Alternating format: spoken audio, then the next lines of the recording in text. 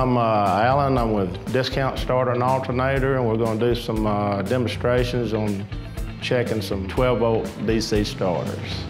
We have a lot of customers, they're not sure if they have a defective starter or not.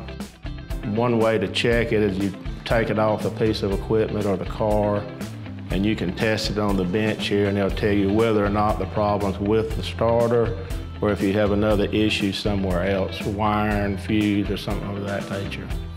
To do this test, it's a basic test. You can do it with a 12-volt battery. It needs to be fully charged, and you can also use just a basic pair of jumper cables.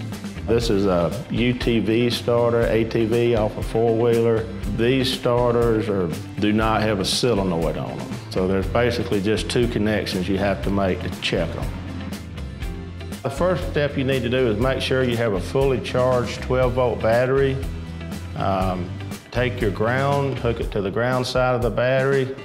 Then you have to ground the starter itself. Just hook it on there. Take your positive cable, hook it to your positive post on the starter. This is considered the hot post on the starter. That's where your battery wire hooks to it on the ATV. Just touch it to it and you'll hear the starter running.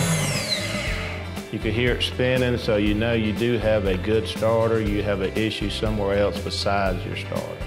When you test your starter and you're hooking your cables up, you'll notice once you hook your positive cable up, as the shaft is turning, this shaft here, you can feel it is turning in a counterclockwise direction. This is considered a counterclockwise rotating starter.